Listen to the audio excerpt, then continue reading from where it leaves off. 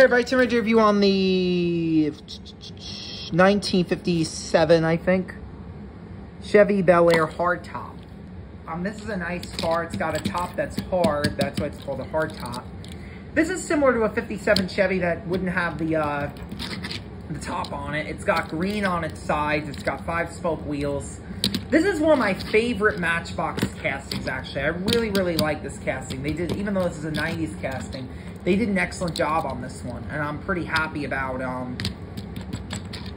this casting. I really am. I mean, they did an excellent job on this casting. They really did. It's pretty cool. I like the black in particular. The black like stands out a lot with the green. It looks a little bit like a St. Patty's Day kind of car, if you take a look at it, even though the black doesn't signify that. It has black and gray stripes here on both sides.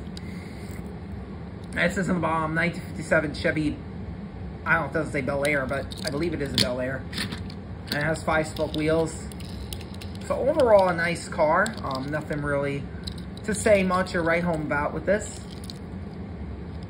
And that's going to be my review today for the 1957 Chevy Bel Air Hardtop. Thank you. Have a good day.